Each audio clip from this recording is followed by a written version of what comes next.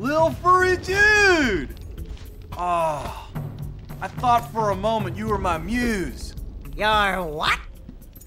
Haven't you ever seen a muse before? It's a little glowing squirrel about your size, full of spunk, and crazy as a lark. Oh, I get it. Like a sidekick. As a matter of fact, without my muse, I just can't sculpt. But with her around, I see beauty in everything, you know? Right now, I couldn't chisel my way out of a box. I think she ran away to that misty island. Oh, I just hope she's all right. It's worth a parcel if you bring her back to me. Wait a minute! We are not going back to Misty Island! Are we?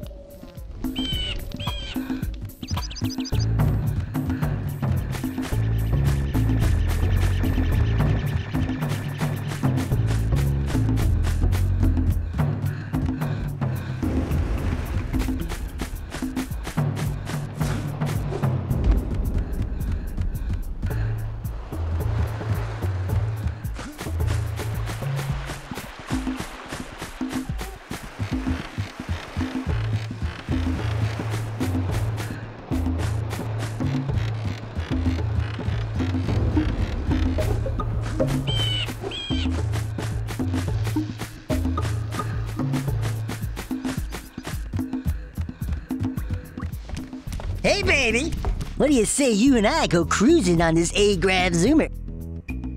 Rule number 1, I don't date animals. Ah, you don't know what you're missing.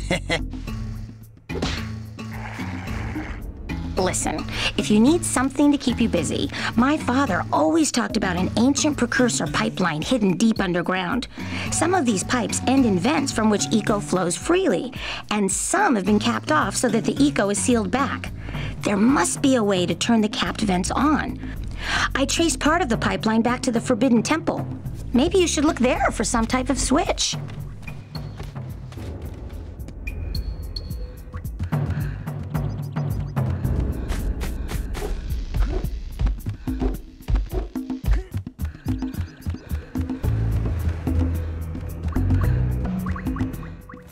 Oh, it's the conquering heroes. Good. I wanted to talk with you two about something serious. There appears to be quite a bit of lurker activity on Misty Island. I can see them bombarding the precursor silo from my lookout tower. If the lurkers open it up and release the dark eco, we could all end up running around looking as ridiculous as this annoying little specimen. Jak, it's time for you to prove your worth. Get the fisherman to let you take his boat back to Misty Island. Get to the top of the precursor silo and take out that cannon.